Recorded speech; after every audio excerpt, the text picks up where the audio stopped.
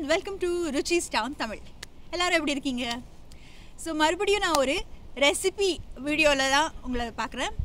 So இன்றைக்கி என்ன பண்ண போகிறேன்னா, இந்த கேழ்வரகு சோளம் மாவு இதெல்லாம் வச்சு ஒரு ரொட்டி மாதிரி பண்ண போகிறோம். ஸோ நான் எப்பயுமே வீட்டில் எப்படி சமைக்கிறேனோ அந்த மாதிரி தான் இந்த வீடியோவை எடுத்திருக்கேன். ரொம்ப வீடியோஸ் வந்து அந்த மாதிரி தான் இருக்கும். எதுக்குன்னா நீங்கள் வந்து எது ஃபஸ்ட்டு எது செகண்ட் நீங்கள் பண்ணிக்கலாம். ஸோ ஒரு ஃப்ளோவாக ஒரு ரெசிபி ஃபுல் ஒரு டிஷ் பண்ணுறீங்கன்னா அதுக்கு சைட் டிஷ் எல்லாமே எப்படி பண்ணிக்கலாம்னு சொல்லி பார்க்குறதுக்கு தான் இந்த மாதிரி பேட்டர்னில் நான் வீடியோஸ் போடுறேன். இன்றைக்கி பார்த்தீங்கன்னா கேழ்வரகு அப்புறம் சோள மாவு அப்புறம் வெஜிடபிள்ஸ் எல்லாம் போட்டு ரொட்டி மாதிரி இது பண்ணியிருக்கேன். யூஸ்வலாக வீக்கெண்டுன்னா ஒரு நாள் இந்த மாதிரி பிரேக்ஃபாஸ்ட் இருக்கும் எங்கள் வீட்டில்.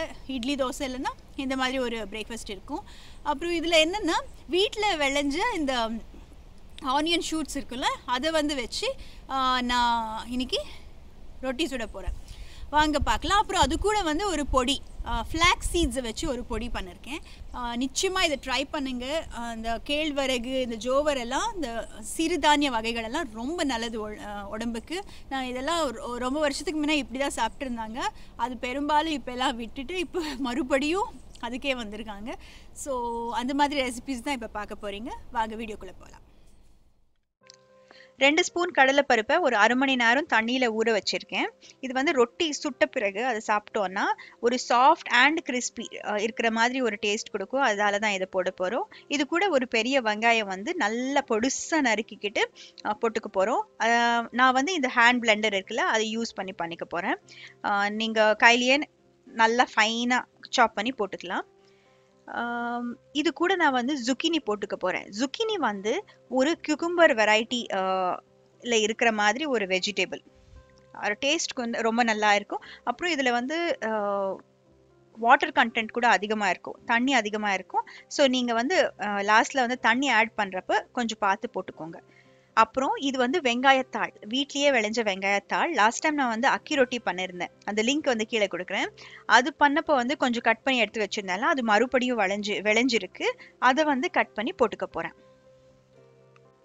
இந்த வீட்லேயே விளைஞ்ச காய்கறி போட்டு சமைக்கிறதுல ஒரு சந்தோஷம் அவ்வளோ நல்லா இருக்கும். நீங்கள் வந்து யூஸ்வலாக வெங்காயத்தாள் வாங்கினீங்கன்னா அது ஃபுல்லாக கட் பண்ணிவிட்டு கீழே இருக்கிற ரூட்ஸ் மட்டும் போட்டுடுவீங்களா, அதுக்கு பதிலாக நீங்கள் அதை எடுத்து ஃப்ரிட்ஜில் வைக்கிறதுக்கு பதிலாக புதுசாக வாங்கின வெங்காயத்தாள் இதில் போட்டிங்கன்னா எக்ஸ்ட்ரா அது வளர்ந்துட்டு இருக்கும். ஒரு வாரம் கழிச்சு நீங்கள் யூஸ் பண்ணுறப்ப வந்து இன்னும் அதிகமாக வளர்ந்துருக்கும். அது வந்து 2-3 டைம்ஸ் மறுபடியும் வளரும். ஸோ டெஃபினட்டாக இதை மாதிரி ட்ரை பண்ணுங்கள்.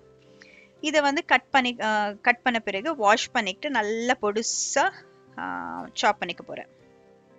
வெங்காயத்தாள் இதில் போடுறதுல ஒரு நல்ல டேஸ்ட் கொடுக்கும். ஸோ டெஃபினட்டாக நீங்கள் வந்து இந்த மாதிரி ரொட்டி ஏதாவது பண்ணீங்கன்னா இந்த வெங்காயத்தாளை போடுங்க. இது வந்து கிச்சன்லேயே விளைஞ்சதில்ல. அது தவிர நம்ம கார்டனில் வந்து வெங்காயம் தாள் வந்து நல்லா வளருது கூட. ஸோ இந்த வெங்காயத்தாளை நல்லா ஃபைனாக கட் பண்ணிக்கிட்டு போட்டுக்க போகிறோம். அதுக்கப்புறம் கேரட் சேர்த்துக்க போகிறேன். ஒரு சின்ன அளவுக்கு கேரட்டை கட் பண்ணிட்டு அதை சேர்த்துக்க போறேன். நம்ம தேவையான காய்கறி வந்து இதுல சேர்த்துக்கலாம். எது வந்து துருவி போட முடியுமோ, எது வந்து சின்னதா நறுக்கி போட முடியுமோ அந்த மாதிரி காய்கறி எல்லாம் சேர்த்துக்கலாம் இதுல. ஸோ வெந்தயக்கீரை கூட சேர்த்துக்கலாம்.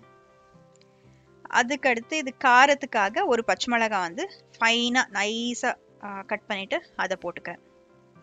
இது கூட தேவையான அளவுக்கு உப்பு அதையும் சேர்த்து மிக்ஸ் பண்ணிக்கிறேன்.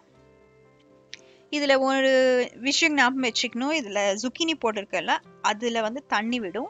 ஸோ அடுத்ததான் நீங்கள் வந்து மாவெல்லாம் போட்ட பிறகு தண்ணி போடுறப்ப வந்து பார்த்து போட்டுக்கோங்க. 2 கப் சோள மாவு, ஜோவர் ஃப்ளோர் 2 கப்ஸ் போட்டுக்க போகிறேன். யூஸ்வலாக ஜோவர் ஃப்ளோர் போட்டோன்னா அதுக்கு எப்பயுமே மிக்ஸ் பண்ணுறதுக்கு ஹாட் வாட்டர் யூஸ் பண்ணணும்.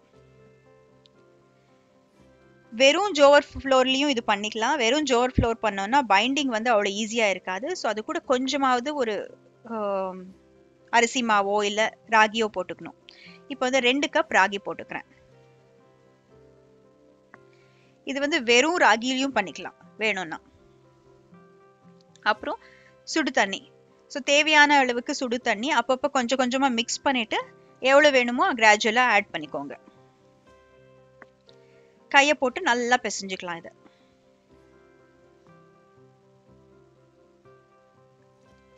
இந்த பதம் என்னன்னா அது இப்படி கையில பிடிச்சனா ஒரு பால் மாதிரி உருண்டையா பிடிக்க வரணும். அது வந்து இப்படி பிரிப்பிரியா போகக்கூடாது. ஸோ அதே மாதிரி நல்லா பிசைச்சுக்கிட்டு கொஞ்சம் அடிஷ்னலாக தண்ணி கூட போட்டு இப்போ வந்து ரெடி பண்ணிக்கிட்டேன். இங்கே பார்த்தீங்கன்னா என் கையில் எடுத்தோன்னா அப்படியே நிற்கும் அந்த பால். ரொம்ப சொத சொதான்னு கூட இருக்கக்கூடாது. இதை ஸ்டோர் பண்ணி நீங்கள் ஃப்ரிட்ஜ்லேயும் வச்சுக்கலாம். ஒரு 2 நாளைக்கு வச்சுட்டு அப்புறமா கூட நீங்கள் தட்டிக்கலாம்.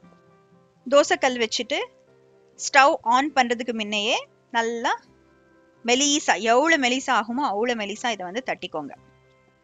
கையில் ஒட்டாமல் இருக்கணும்னா ஒரு பவுலில் தண்ணியை வச்சுக்கிட்டு கையை வந்து அதில் அலசிக்கிட்டே பண்ணிங்கன்னா நீட்டாக ஸ்ப்ரெட் ஆகிடும். இதில் வந்து 2 ஹோல்ஸ் போட்டு அங்கே எண்ணெய் விடுங்க. நடுவுலையும் எண்ணெய் வந்து ஸ்ப்ரெட் ஆகும். இதுக்கப்புறம் மூடிட்டு ஸ்டவ் ஆன் பண்ணுங்க. இதை வந்து ஒரே ஒரு சைடு கூட நீங்கள் வேக வச்சுக்கலாம். மொத்தமாக இது ஒரு சைடு வேகிறதுக்கு எனக்கு 4 நிமிஷம் ஆச்சு. மறுபடியும் டர்ன் பண்ணி போட்டு இன்னொரு 2 நிமிஷம் வேக வச்சுக்கிட்டேன். நீங்கள் ஒரு சைடு பண்ணுறதா இருந்தால் அப்படி கூட பண்ணிக்கலாம். இப்போ பார்த்தீங்கன்னா 4 நிமிஷம் கழிச்சு பார்த்தீங்கன்னா மேலே இருக்கிறது எல்லாமே வெந்திருக்கு, கலர் எல்லாம் மாறி இருக்கு.